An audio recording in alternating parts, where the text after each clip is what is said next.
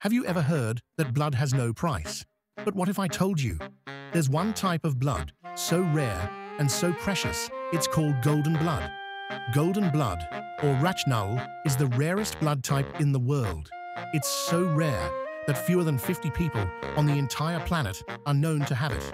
Unlike normal blood types like A, B, AB, or O, Rh-null has no Rh antigens at all.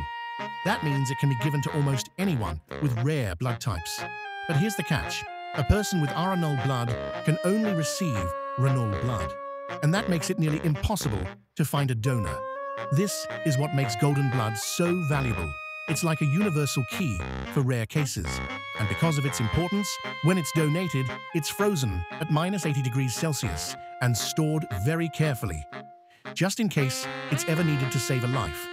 One man, James Harrison from Australia, donated his rare blood more than 1,000 times. His plasma helped save over 2 million babies from a deadly disease.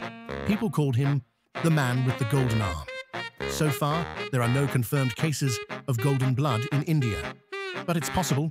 Someone might have it and not even know. Golden blood isn't just rare. It's life-saving.